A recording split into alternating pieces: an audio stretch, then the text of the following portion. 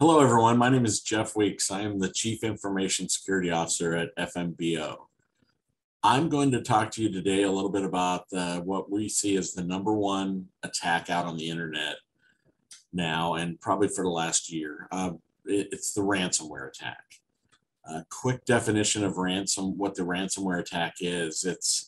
This is where the malicious actor or the hacker places code on your network or within your operating system, and it actually encrypts all of your data. This renders your data useless to you. You can't access it. You can't use it. Then the hacker will actually follow up with a ransomware demand. They will request a payment in order to send you the ransomware key that will unlock your data and let you start using it again. So I'm going to walk you through some steps to help protect you from ransomware breaches and compromises.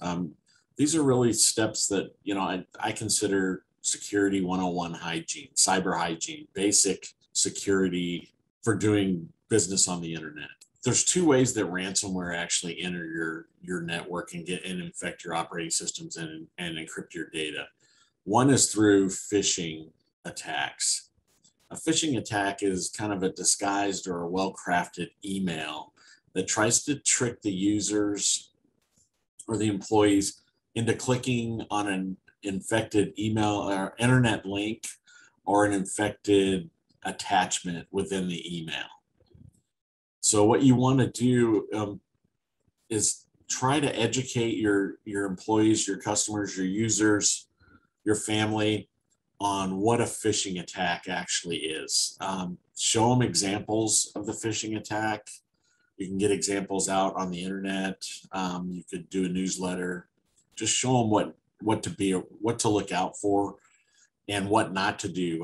Probably the best advice for a phishing attack is if you don't know what the email is or who the sender is, then the best thing to do is just delete it. Remove that from your system. We've never seen the same phishing attack twice. So if it's a legitimate email, the user will send you a follow-up email when you do not respond to that. So number one for the phishing is if you don't know who it is or what it is, just delete it to be safe. The second way that ransomware enters your network is through vulnerabilities on your internet-facing system. So your web servers, your terminal servers, your Exchange server, email servers, anything between your network and the internet. And these are vulnerabilities that are released. Fixes are released from Microsoft for these vulnerabilities. So it's a security patch from Microsoft. So I would recommend that you install all security patches on your Microsoft operating systems. These patches are free. They won't cost you anything. They are fully tested by Microsoft, even though I do recommend you test them on a few of your servers as well before you do a mass deploy. But the hackers will look for those vulnerabilities in unpatched servers, and they will take over that server and then place the ransomware on your network through that open vulnerability. So there we kind of have, the main two ways that ransomware enter your network. The good thing is if there is a good thing out of this is we've only seen ransomware target Microsoft Windows. So they do not have ransomware attacks for mainframe operating systems or payment authorization operating systems, Unix, Linux. Not to say they won't in the future, given how these guys operate, but as of right now, we have only seen ransomware attacks on the internet for Microsoft operating systems and Microsoft Windows. So one of the other things we see is to help the hackers send phishing attacks, they will try to compromise Office 365 Outlook. So that is O365. That is companies that are using Microsoft for their email in the cloud. They are taking over users' accounts, and then they will send an email from the user to the rest of the employees in the company to try and trick them to click on a link or click on an attachment. So it's really, if a user says, yeah, I know this guy, he's my CFO in the company, so it's got to be a legit email. I'm going to go ahead and click that and open it up, and now you're infected. So the best thing to do with Microsoft Office 365 or O365 is to ensure you enable multi-factor on that. Quick little definition of multi-factor is it's just a second layer of authentication for you to log into your transaction sites or company sites. Multi-factor is something you know, which is your user ID and your password. The second layer for that is something you have, and you may have already seen this in action across the internet. This is a code, a 4 or 6 digit code that will come to you on an iPhone or an Android or an iPad or through an email. They'll text it to you. That you could get a voice phone call with the code. This is the 4 or 6 digit code needed after the user ID and password. This actually, you put that in and then it grants you full access into the site you're logging into. The nice thing here, even if a hacker has your user ID and password, they do not have the device that you're sending that code to. So they don't have your iPhone, they don't have your iPad, they don't have your computer. So they're just stuck at that point. So if it's also a good warning sign for you. If you start getting 6 digit codes from your financial institution or your company or some other bank, and you did not put in a user ID and password or attempt to log in, that's a good warning sign to you that somebody has your user ID and password and is getting to that second layer of authentication. So you should log on to that site immediately and change your user ID and password. That's one of the good things is these hackers, they're really getting lazy with the ransomware attacks. So they're looking for what I call the low-hanging fruit, very easy to breach systems that don't have security patches, systems that don't really have a security posture. They will look for the easiest target. So the harder you make it for them, the better the chances they're going to move on to somebody else. I would highly recommend anywhere on the internet that offers you multi-factor when you're logging onto their website, enable it. It's worth the little bit of extra time to get that code with the huge amount of security you get behind that. You're pretty much removing the hackers from logging into your account and reducing the chance of fraud with multi-factor. One thing I do want to make you aware of is Office 365, O365, multi-factor is disabled out of the box. So when you start to use Microsoft Office 365, you need to actually enable multi-factor. So talk to your Microsoft rep, talk to your IT people, push them, tell them, we need multi-factor for Office 365. I would not do business with Office 365 without multi-factor in place.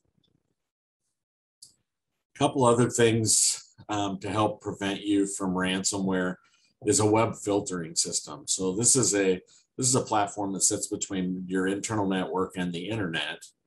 And this system actually just monitors and detects all traffic in and out of your network to and from the internet. What this will do is it adds a second layer of defense to try and stop the malicious code from coming into your network. So if a user does fall victim to a phishing attack and clicks on the internet URL or the link in the email or clicks on the attachment, it's going to go out to the internet and try and download that malicious code onto your network. This web filtering system will actually detect and block that malicious code from coming into your network. So I highly recommend at least a web filtering solution in place for your company, so you at least get visibility in that added layer of monitoring and blocking. One other piece that I've noticed over the last couple of years is have a good ransomware playbook. Have an incident response playbook that will tell you exactly the steps you need to follow in the event you fall victim to a ransomware attack. I would even take it a step further and have a a cyber defense, a breach, or a compromise playbook along with that. Really, we're seeing hundreds of cyber attacks and compromises on a daily basis now. For every one you see in the media, there's probably another 99 that you don't hear about. So we as a society have pretty much, we've become numb to the cyber attack. It's just part of the doing business on the internet today. And, in the past, you used to be judged as a company on whether you had a cyber attack or not. That's not happening anymore. Pretty much everybody's falling victim to these cyber attacks, whether it's successful or not. But now you're going to be judged on how you react in the event of a breach or a compromise. So I would highly recommend the Ransomware Playbook and a Cyber Defense Playbook to let you test with a tabletop, build it, tweak it, edit it to the best needs of your company. That gives you something to go by in the event. You don't want to be trying to figure out what to do in the middle of a breach or a compromise or a ransomware attack. Things can get really hectic. Things can get out of control. There's a lot of chaos. But if you have that ransomware playbook, it gives everybody steps to follow, helps keep everybody calm and focus on the attack itself. One of the other things I would recommend is you need a good backup platform for your data. So the easiest way to restore from a ransomware attack is recover from a ransomware attack is just to restore your data that has not been encrypted. Now, if you're one of the lucky ones that the ransomware did not encrypt your backup, then you would actually have that option available to you. But I can tell you right now, most of the ransomware attacks, they can spread across your network in a matter of seconds. They move very quickly. And the hackers are also looking for your backup database. They know if they can encrypt that as well as the data on your internal network, they have a better chance of getting you to pay the ransom to get that unlock code. Again, I'd really, education and awareness is key to mitigating ransomware. The more you can educate, the more you can make your employees, your customers, your family members aware of the bad signs for a cyber attack or a ransomware attack, the better off you can be. Limit your information when you share it. That's, if people only need name and address, then don't send the whole customer database with social security number, or don't give them access to it. Just give them access to what they need. And again, the one takeaway I want you guys to get out of this is educate your users, make them aware of the bad attacks that are out there, and patch your systems. That would 90%, that would help the attackers move down the road. They're not going to waste their time, like I said earlier, and spend a lot of time and effort on somebody that practices proper cyber hygiene.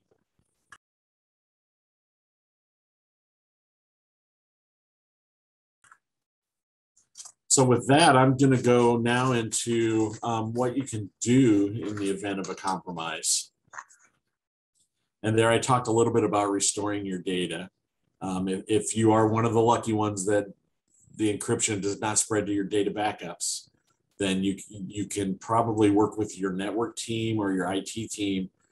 They will build a new network that's separated from the infected network, so the IT people can start building new servers and restoring data to get you back operational as soon as possible.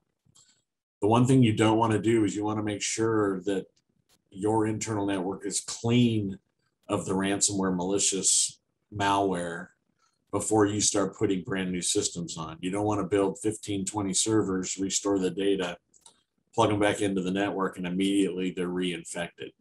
So you'll need to work with your information security, your cyber people, your IT people.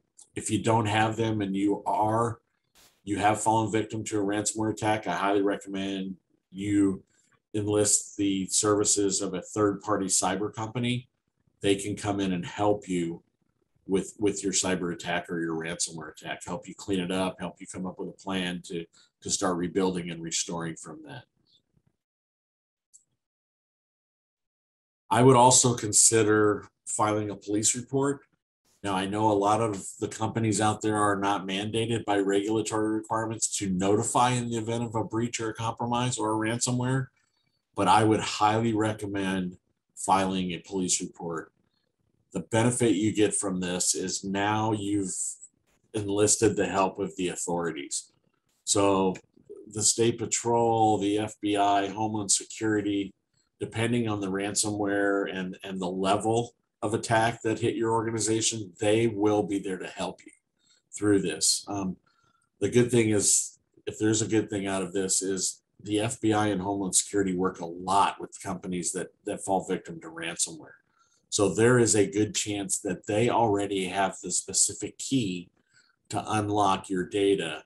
And that all depends on the variant or the type of ransomware attack that was launched against your organization. The one thing, you want to maintain a chronological document of the events that have taken place. So to the best of your ability, document everything from when the attack started, when it was actually detected, when you attempted to mitigate, when you took networks or PCs off the network. You really want to keep a detailed list of events. This will come in for an after action report to help you build a better playbook, help you modify your cyber defenses.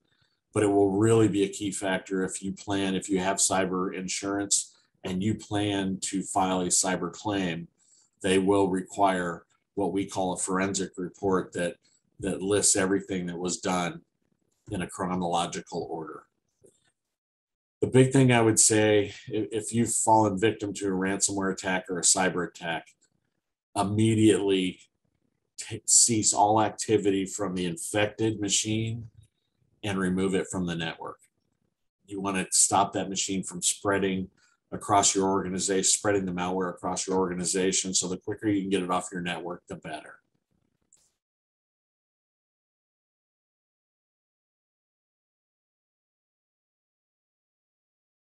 So there are my tips on how to help mitigate and what to do in case you fall victim to a ransomware attack. I hope you all got some good nuggets from my presentation, and I thank you all for your time, and remember to be safe while on the internet. Thank you.